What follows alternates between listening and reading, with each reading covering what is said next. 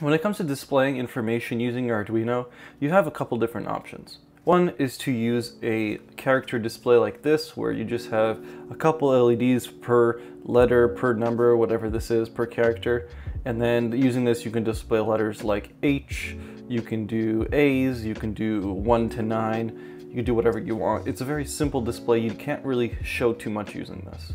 Your next option is to go with a dot matrix, or I like to call it the LED matrix.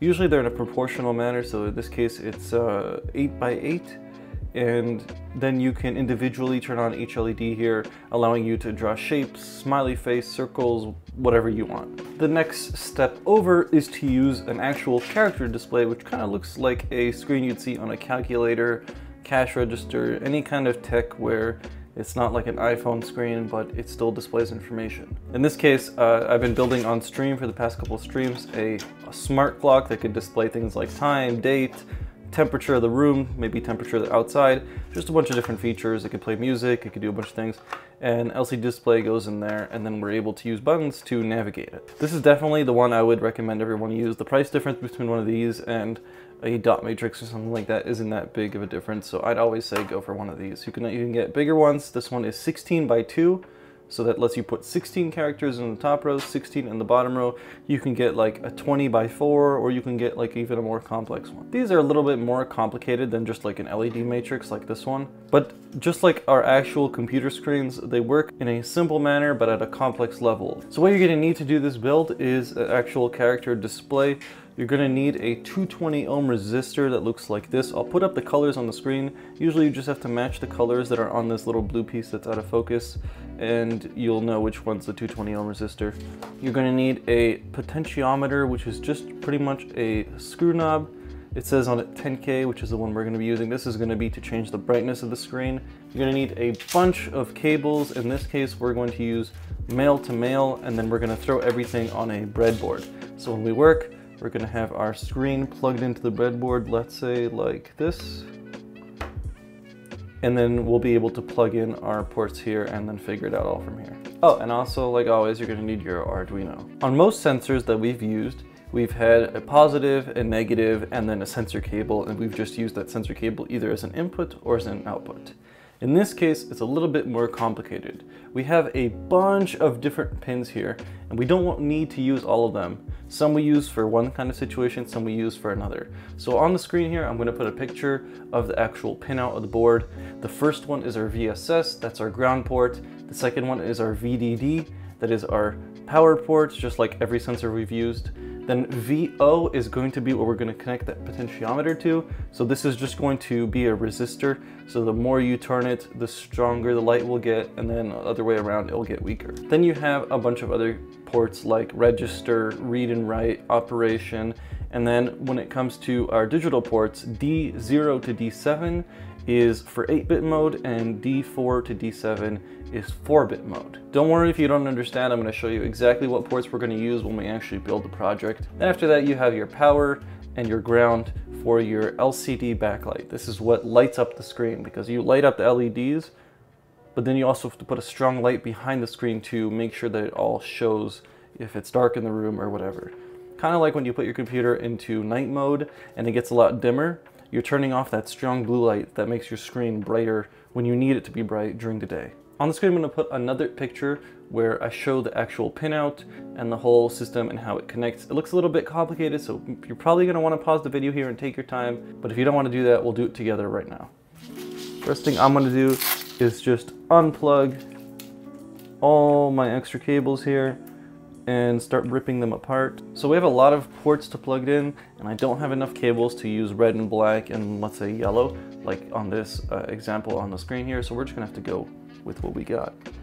First pin is our VSS. This is our ground pin for the Arduino. Now one thing we're gonna do that we don't usually do in our videos is we're going to take one cable and dedicate it to ground, and one cable and dedicate it to power. So we're gonna go onto our board, onto our Arduino. We're going to plug into the 5-volt, this red cable, and then we're going to plug into the breadboard on the red line. Now that we plugged in here on this red line, let me zoom in a bit. Now that we plugged in here, this whole row on top here, this second row, is all going to be power ports. Then if we plug in the ground into the one right on top of that, Now that whole first row is gonna be ground. One thing you should know is when working on a breadboard, these lines right here are vertical, these are horizontal. So when I plug something into VSS here, it's not activating the horizontal line, it's activating the vertical line. So we got our ground cable here, and we're just going to plug that into our ground. Next one is our power, so we're just going to plug that in there and plug it into our power. Keep an eye out, make sure you don't put anything into the wrong port. You would really not want to burn your board or hurt yourself. Next up is our potentiometer. So one thing I'm going to do is just plug in straight to the board. So we're giving ourselves 2 ports on the top here, which will connect to our 1 port on the bottom there. So we got 1 here, 2 on top here, and we're using that as a splitter. And then on the top there, we're going to get another 2 cables. 1 will go in there. 1 will go right next to that.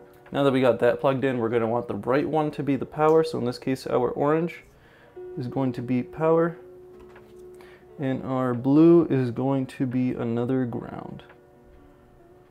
Make sure you got that all lined up. Make sure your potentiometer is sitting good. And you can actually try and twist it left and right. Seems to be working for us. Now 1 over from that is going to be our 12 cable. So we're going to plug in 1 over, and we're going to send this to the 12 on the Arduino. Now the next one over is a ground cable. So plug this in right next to that first yellow one and send it to the ground. Now we're going to go to the next one over from that black one and go and plug that into 11 on the Arduino. So we go yellow to 12, black to ground, yellow to 11. So now we're going to skip 4 dots, 1, 2, 3, 4. And this is going to plug into 5. And then the next one's going to go into 4. This goes to 5. Next one goes to 4. Then the next one over that, get some more cables in here. It's going to go to 3. This one's going to go to 2. So just 5 to 2 is what you want to plug in, the next one's in. Definitely recommend looking at the diagram and coming back to your Arduino and making sure that everything's lined up and good. Then we're going to use our resistor finally. I recommend you take pliers and use the pliers to shove in that metal pin because it bends super easily. So our resistor is going to be plugging into the second to last port here. Not the most beautiful setup, but it's going to work. We're going to plug into that same resistor line, and that is going to be going to power. Then the next one, which is another ground, is going to be plugging in to the absolute last plug, which is K, and that's going to be our ground. Oh, look at that. We have power on the screen. So what we did there is give power to the backlight. There's nothing displayed on the screen because the Arduino isn't outputting anything, but we know that we're actually outputting power to our board. And if you pull it over and look at the side here, that super bright light, that is the backlight leaking out from the side. Let's go over it one more time. First pin goes to ground. Second pin goes to power. Third pin goes to potentiometer and gets split into 2 pins. One going to power, one going to ground. Then we got a yellow cable going to 12 on the board, a black cable going to ground, a yellow cable going to 11. Then we skip over 4 dots, 1, 2, 3, 4, and we go over to our green cable here, which goes to 5. The next one goes to 4, the next one goes to 3, the last one goes to 2. Then we put our resistor from A into power line, and then we put our blue cable from K into ground. Now what we want to do is go and open up our Arduino editor and actually write some code so we could display something on the screen. When you program, if you've never programmed before, and there's something that you need that someone else has done, usually it's called a library or a framework, and you can import that into your project and save yourself a bunch of time instead of you doing it yourself from scratch. So we're going to go into our tools here, We're gonna go into Manage Libraries. And then you guys are gonna find Liquid Crystal and you're gonna install it. Built by Arduino, Adafruit. I'm using version 107, it shouldn't really matter. All you gotta do is select the version, just use the latest version and install. Now that you have the Liquid Crystal library installed and downloaded, you can go and actually include it into your project. So all you gotta do is hashtag include liquidcrystal.h and put it inside those arrows, and it's going to include that library, and now we could use it. So we could right away go, I'm lazy, so I'm just gonna copy paste the word here, call the library, and we're gonna use the LCD command, and we're gonna put in the pins that we used on the board. So we went on 12, 11, and then 5 all the way down to 2. Then that's pretty much all we got to do. The screen is now activated, so we can actually go and tell it to begin and tell it what kind of screen we're using. We're using a 16 by 2.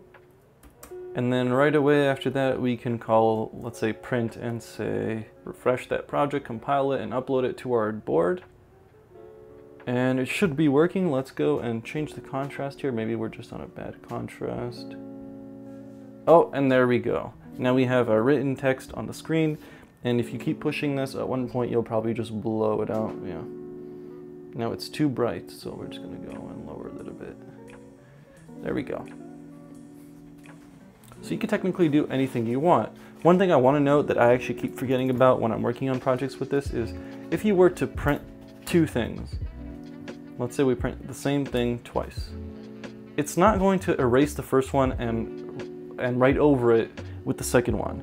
It's going to try and squeeze them both on. So as you can see, it goes like, subscribe, I don't know, and then it starts to try the next like, and it falls off the screen. So if you wanted to write the same thing on the second line, you have to set the cursor. So if we go lcd.set cursor and we tell it go to the first box on the second line, so between 0 and 15 and 0 and 1, so we're going onto the first box on the second line because computers count from 0.